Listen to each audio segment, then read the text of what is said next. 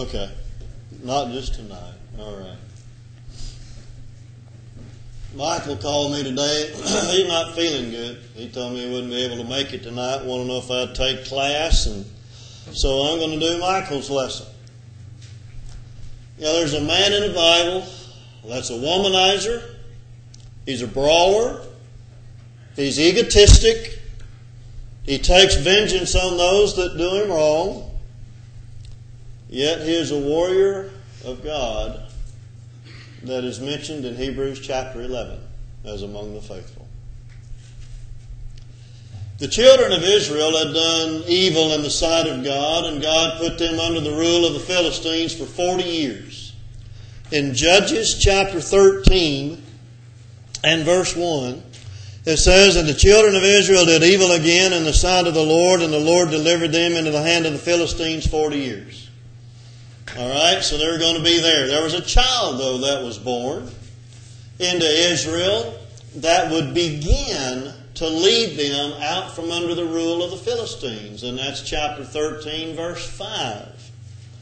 It says, "For lo, thou shalt conceive and bear a son, and no razor shall come on his head, for the child shall be a Nazarite unto God from the womb. And he shall begin to deliver Israel out of the hand of the Philistines." In other words, he's not going to accomplish it, but he's going to begin to do that. All right, we will notice that in this verse that he would be a Nazarite. Whenever you look in Numbers chapter 6, verses 1 through 8, we see the requirements there for a Nazarite. Numbers chapter 6, verses 1 through 8.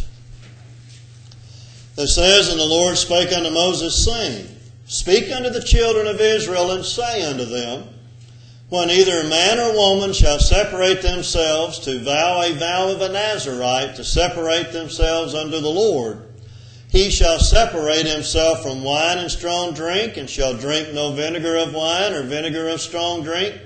Neither shall he drink any liquor of grapes, nor eat moist grapes or dried. All the days of his separation shall he eat nothing that is made of the vine tree, from the kernels even to the husk.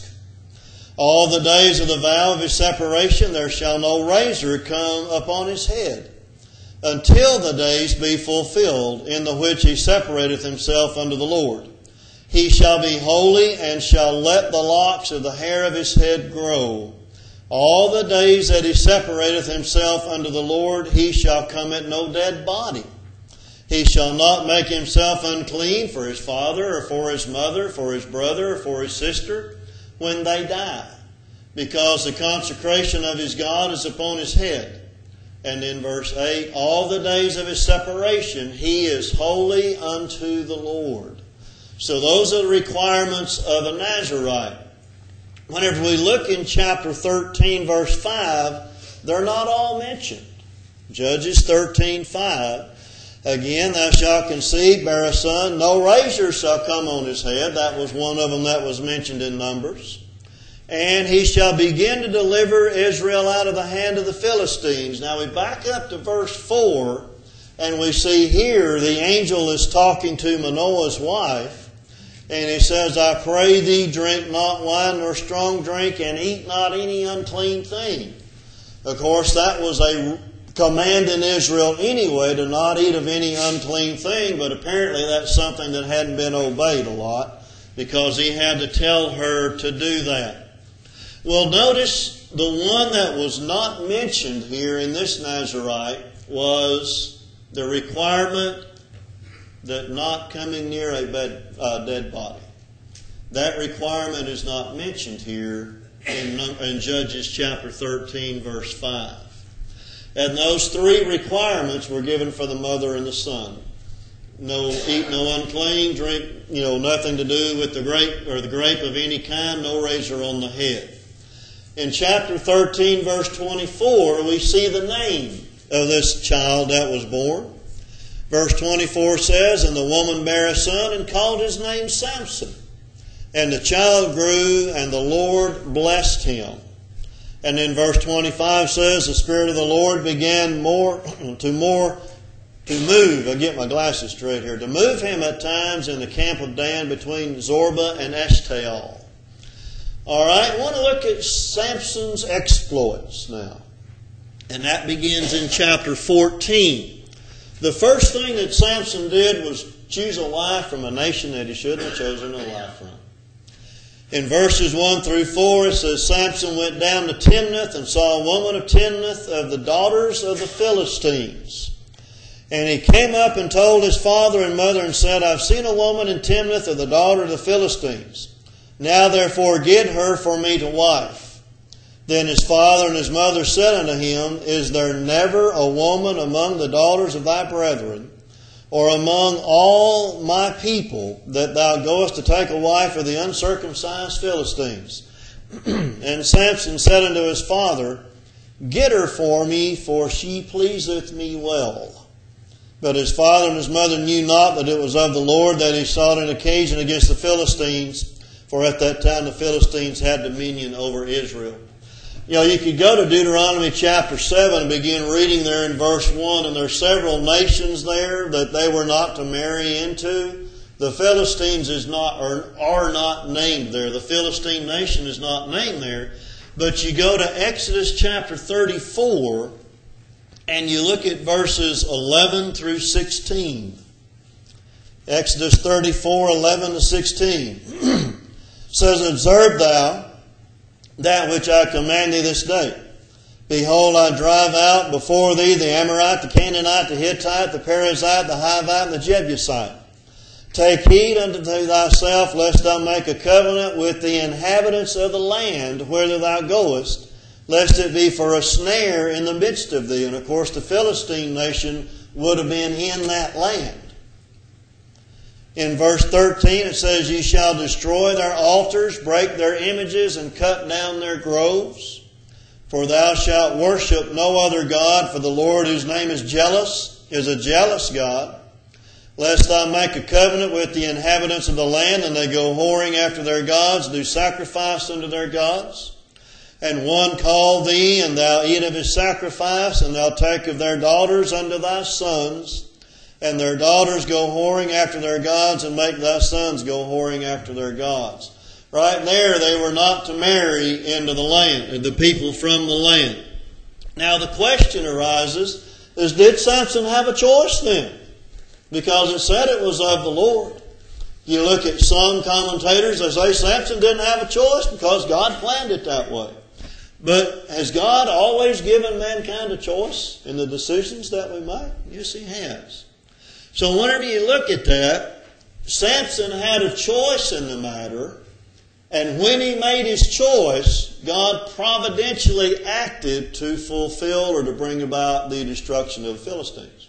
You know, God can take bad actions and turn them into accomplishing His will. You think about the brothers of Joseph selling him into, Egyptian slavery. That was a bad action on their part, but God used that to save a nation. So this was a bad action on Samson's part, but God used that to bring about the destruction of the Philistines. Now, she's the one that he wanted to marry, and I'm not going to take the time to read verses 5 through 13, but that's just where Samson had gone down and he killed a lion, and I always found it kind of interesting. Whenever he killed that lion, it says he ripped him up like he would a kid. Kid of a goat or something. It's going to be kind of hard. I can't imagine going out and tearing a goat apart. That just don't sound that easy to me. But it would have been apparently for Samson. But he killed the lion.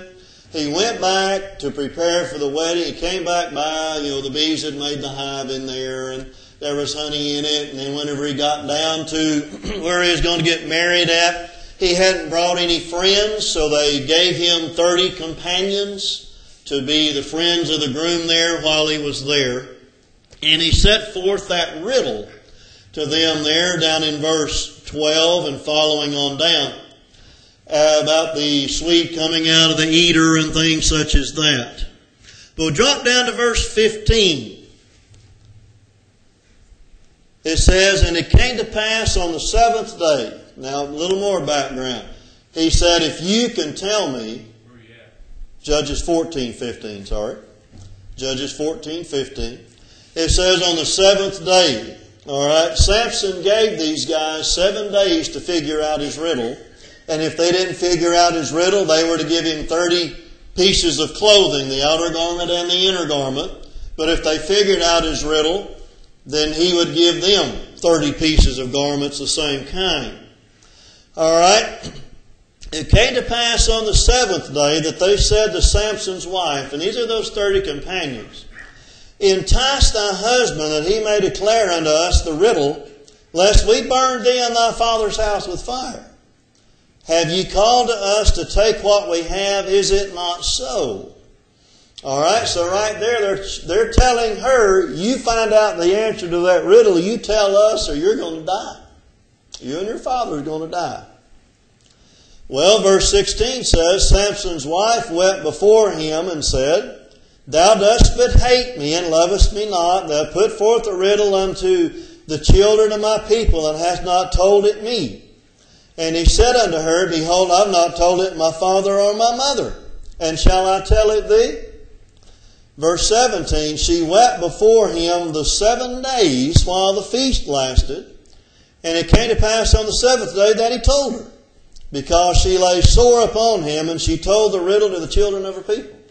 All right, so we see on the 7th day, these companions came and told her, we're going to kill you if you don't tell us the answer to the riddle. But she had already been weeping before him all these 7 days, so apparently she wanted to know it too. Even before they came. But whenever they came, now she has more of a reason to learn the riddle. The answer to the riddle. So she had been doing this all that time. And we'll notice several times in this lesson that the strong man is very weak in some ways. Very weak. Because he told her the riddle. Well, after he told her the riddle, they told, the companions told him the answer to that. So Samson went down and he got some revenge. He was doing God's will in doing this. In verse 19, it says, of chapter 14, the Spirit of the Lord came upon him, and he went to Ashkelon and slew 30 men of them, took their spoil, gave the change of garments unto them that expounded the riddle. Then it says, and his anger was kindled, and he went up to his father's house. All right, who was his anger kindled against? One of them would be this fiancée, we'll call her, because she got the riddle out of him. One of them would probably be the Philistines, because they did what they were, what they did to get the riddle out of her as well. And in verse 20, it says Samson's wife was given to his companion. Probably the fellow that would have been his best man. So the father gave, his wife to him. All right. Well, in chapter 15 now, Samson's going to get revenge. Verse 1, it came to pass a while after the time of wheat harvest, this is in the spring, that Samson visited his wife with a kid, and he said, I'll go into my wife into the chamber, but her father would not suffer him to go in. The father said, I verily thought that thou hast utterly hated her. Therefore I gave her to thy companion. Is not her younger sister fairer than she? Take her, I pray thee, instead of her. All right. It's a very odd story, whenever you're looking at all this. Take her younger sister. Well, Samson said in verse 3, I'm going to be more blameless than the Philistines, though I do them a displeasure. He's going to be blameless to them because of the things that they had already done. It says in verse 4, he went and caught 300 foxes and took firebrands and turned tail to tail and put a firebrand in the midst of 2 tails. All right, think about trying to catch 300 foxes. That's going to be fun, isn't it? And then think about trying to put fire on all of their tails after you tied them all together. That's going to be something to accomplish, wouldn't it? But anyway, verse 5 says, when he set the brands on fire, he let them go into the standing corn of the Philistines and burned up both the shocks and also the standing corn with the vineyards and olives. All right, we're in the wheat harvest, so that's the shocks of the wheat. Corn here in the King James Version a lot of time refers to wheat. instead of the corn that we think about. So in other words, he burnt their harvest up. He burnt their vineyards up, and he burnt their orchards up with these foxes. So he got revenge on them for what they had done. All right, verse 6 says, Then the Philistines said, Who hath done this? They answered, Samson, son-in-law of the Timnite, because he had taken his wife and given her to his companion. And the Philistines came up and burnt her and her father with fire. So, even though she answered, got the answer to the riddle earlier, they went ahead and burned them with fire anyway. So you see what kind of people the Philistines were because of that.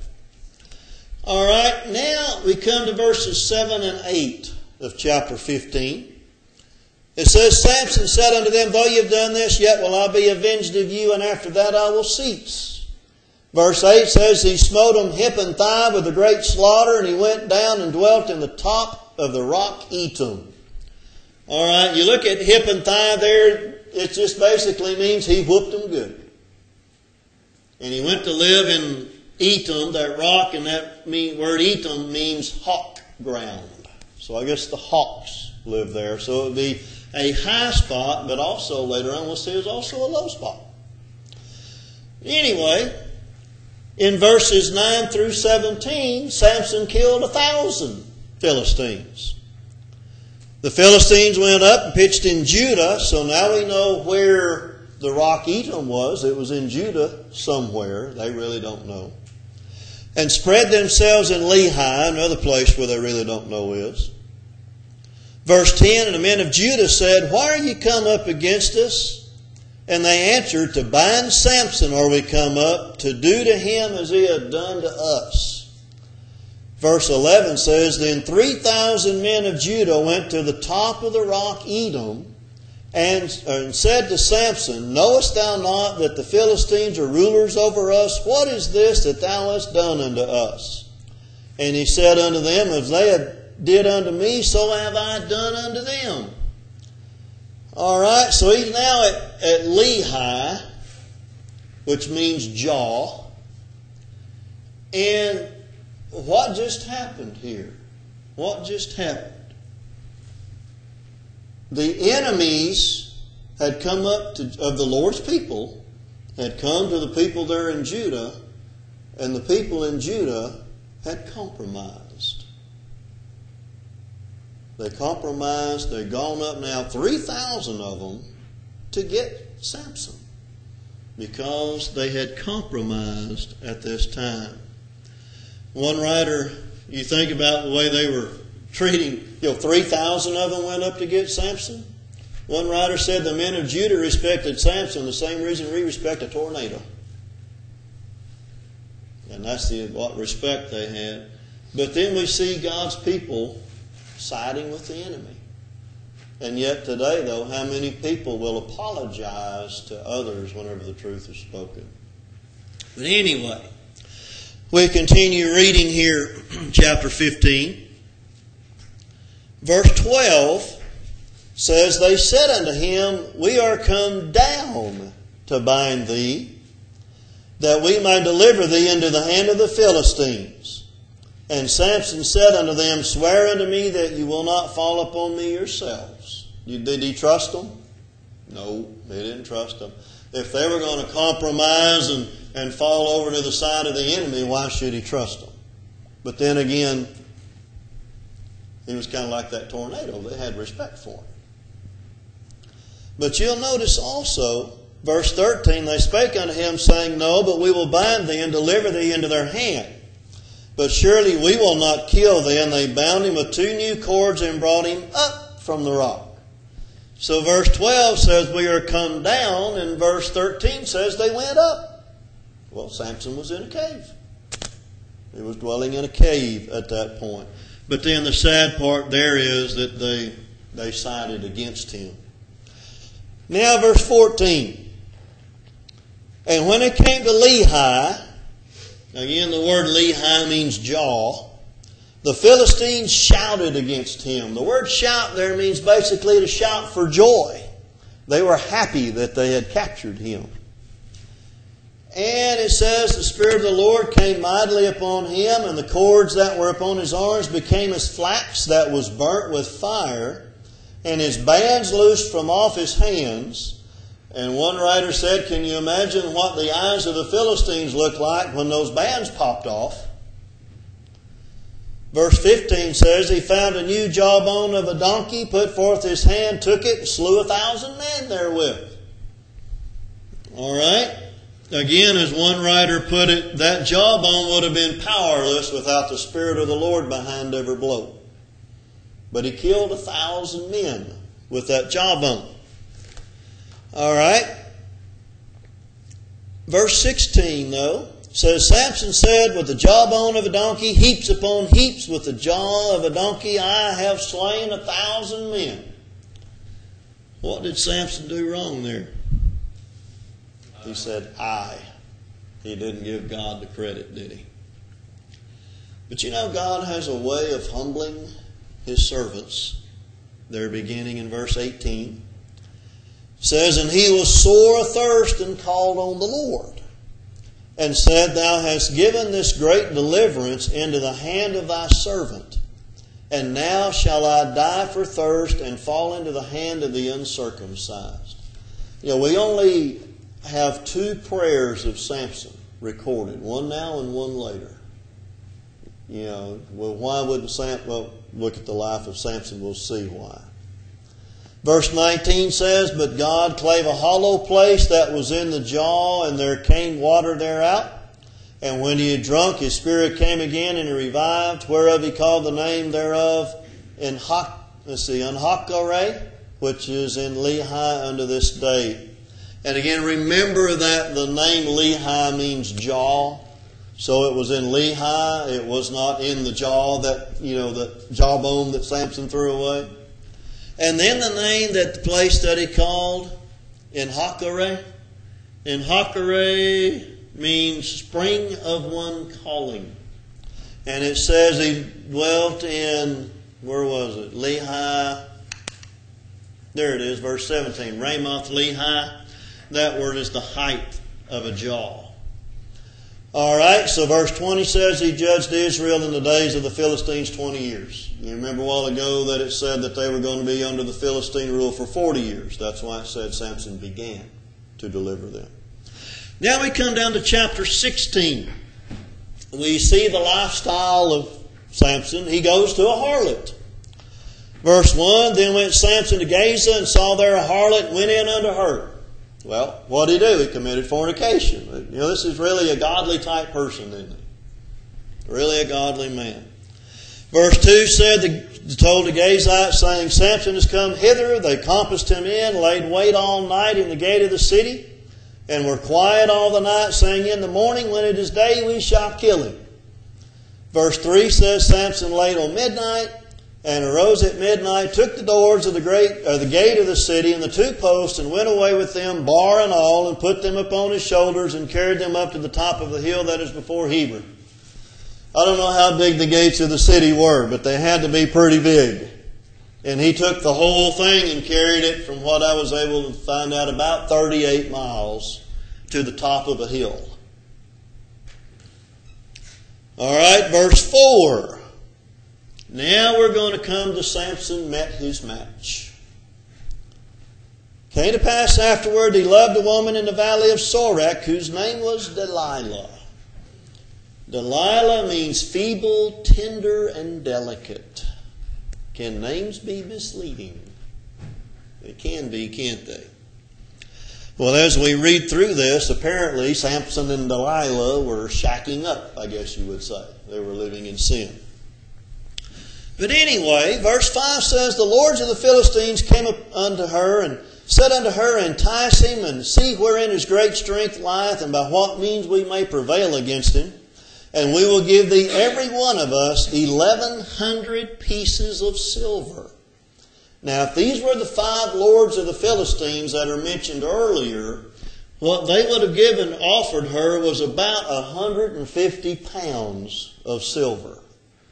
And at the price I looked up today, that would be worth $35,131.25. So Samson had a pretty good price on his head. But as one writer wrote, you just can't warn some people. Just can't warn them. Verse 6, Delilah said to Samson, "Tell me, I pray thee, wherein thy great strength lieth, wherewith thou mightest be bound to afflict thee." Well, Samson said, "If thou bind me with 7 green withs," that's binds, "that were never dried, then shall I be weak as another man." Now, shouldn't a red flag have popped up there in the mind of Samson? Well, verse 8 says, "The Lord of the Philistines brought up to her 7 green vines, or 7 green withs, which had not been dried. She bound him with them. There were men lying in wait, abiding with her in the chamber. And she said unto him, The Philistines be upon thee, Samson.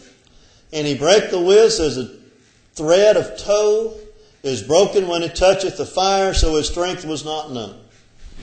All right, verse 10, Delilah said to him, "Samson, behold, thou hast mocked me." Had he mocked her? Yeah, he had. "And told me lies." Had he lied? Yeah, he had. "Now tell me, I pray thee, wherewith thou mightest be bound." Fool me once, shame on me. Fool me twice, or fool me once, shame on you. Fool me twice, shame on me. Well, verse 11, he said, "They bind me fast in new ropes that were never occupied. Then I shall be weak as any other man." So guess what Delilah did? She took new ropes, bound him therewith. Said to him, "The Philistines be upon thee, Samson." There were liars in wait, waiting in the chamber, and he brake them from off his arms like a thread. Now the third time, Delilah said to Samson, "Hitherto thou hast mocked me, and told me lies. Tell me wherewith thou mightest be bound." All right, now come on, Samson. It's time to wake up. Time to wake up, see what's going on here. Well, he said, "If thou weavest the 7 locks of my head with the web," then he would be. He must have had 7 locks. I don't know how long his hair would have been, but just get them in there and weave them together. I'll be weak. Well, verse 14 says, she fastened it with the pin, said to him, "The Philistines be upon thee." Waked out of his sleep, went away with the pin in his beam and the well. He just walked off with everything again. All that hanging from his head. You know what Samson's problem was? He had 2 problems. Number 1, he was more concerned with girls than he was with God. Number 2, he was overconfident. He probably thought he would never be unable to defeat the Philistines. Well, she finally found out, and I know Darren's going to give me the time's up here in a minute. Oh, he told me the time's up now? Oh, okay. Do you mind if I go a little longer? He told her what to do. Cut the hair off his head. And she knew that was the truth. And when that happened, what happened to Samson? Verse 21, the Philistines took him, put out his eyes, brought him down to Gaza, bound him in fetters of brass, and he ground in the prison house. Samson was probably better off blind than he was seeing. What had led him astray? The lust of the eyes. The lust of the eyes had led him astray, but now that he was blind, he could focus more on God. Samson is the perfect example of Galatians chapter 6, verse 7. "Be not deceived, God is not mocked, for whatsoever a man soweth, that shall he also reap." But then we'll see that his hair began to grow again, and down in verse 22, his hair began to grow after it was shaven. They got a great feast together for Dagon, their god. Dagon was a fish god. The upper half of its body was human, the lower half of its body was fish. So that was what they worshiped. They went into the house of Dagon there, and Samson, I believe there was 10,000 people there? I don't remember now. I think it was 3,000 people on the roof. That would have been the common people. All the nobles and all the upper class people would have been inside the building. Verse 27 says, "The house was full of men and women, and all the lords of the Philistines were there, and there was upon the roof about 3,000 men and women that beheld while Samson made sport." They were treating, go play for us, Samson, you're blind and all that. Verse 28, we have the second recorded prayer of Samson. Samson called unto the Lord and said, "O Lord God, remember me, I pray thee, and strengthen me, I pray thee, only this once, O God, that I may be at once avenged of the Philistines for my 2 eyes. And that's when we got the 2 main pillars there of that building and pushed them apart, and the whole thing came crashing down. And it says there in verse 30, it says, the house fell upon the lords, upon all the people that were therein, so the dead which he slew at his death were more than they which he slew in his life. All right, whenever we look at Samson, though, he's called faithful. Hebrews chapter 11, verse 32. Hebrews chapter 11, verse 32.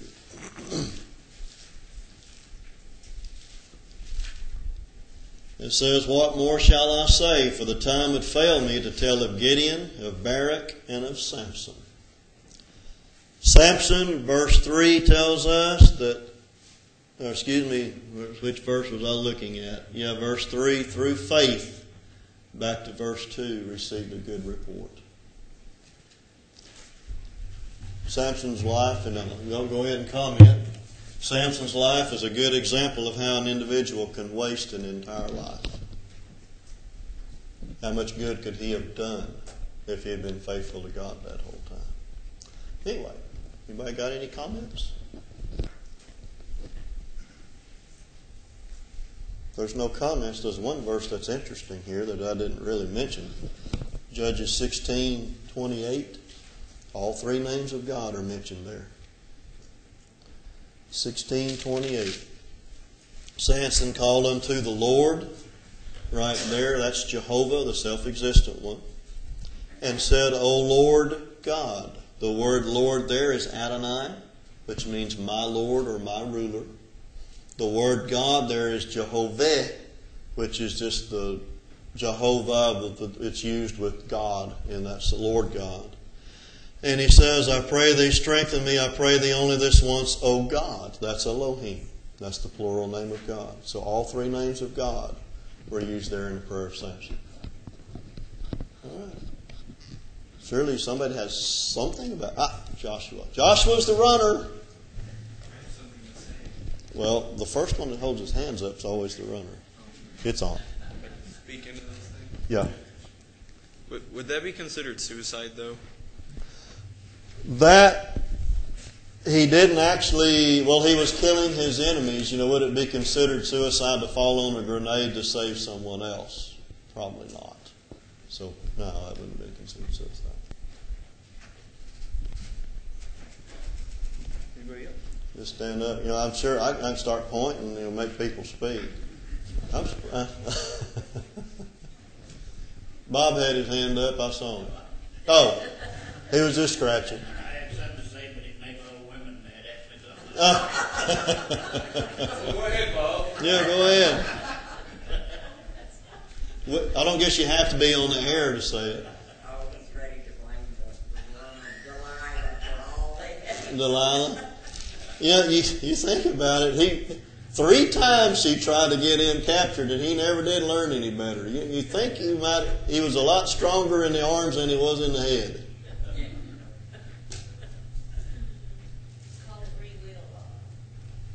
Free will. She said it's called free will.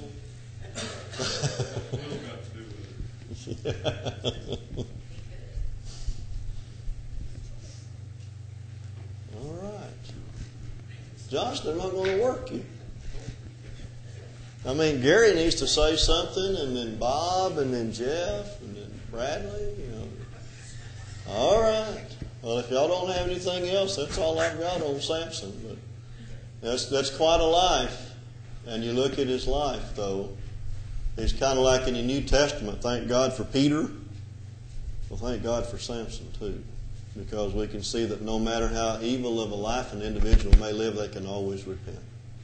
I wish I'd have known you were going to teach this class tonight, because Michelle and I have been to archaeological dig on the Sorek Valley in Beth Shemesh. Okay. And you can stand there, and you've got the Sorek Valley where Delilah was born. Yeah. You can look up to the right at the top of the hill, and that's Zorah, and I've been up there where Samson is from. Okay. And you look down to the left down the valley, and that's towards Ekron and Timnah. Okay. And I've got a panoramic that shows the whole Sorek Valley and from the dig site. Okay. And it's kind of neat to stand there and realize that Samson, did a lot of his. Yeah. He did. Yeah. Within the view of Beth Shemesh. Right. The Ark of the Covenant was eventually brought back after the Philistines stole it. Right. Okay. So, yeah, I would have given you some neat pictures to throw up. Yeah, it would have been. Doug has something. It's starting now. I was just going to ask on the 300 foxes. Is that or do you know, is that an animal like we would know as a fox today? Some said it might be like a jackal. Yeah, Be a fox or a jackal. Here in Israel, it's about the size of a large fox, and they think that probably could be the type of animal. Okay. According to Dale Manners, the individual that we go over with from Harding University, he's the professor of archaeology and Bible. Yeah. And it's kind of a nocturnal animal. You usually don't get to see it except at night. And we caught a glimpse of one night when we were driving through the winding area going towards Jerusalem. We kind of caught view of one, and we didn't get to really see it too much. But it's kind of a large, what you might call a large fox. It has a pretty big bushy tail on it. Now, if that's exactly what Samson caught, who knows? Right. But that is a type of animal that lives over there. Okay. Yeah, because there were lions there then too. Yeah, so. There's not now. So. Right. Okay. All right. Well, Darren's getting ready to ring the bell, so I guess we can shut it down right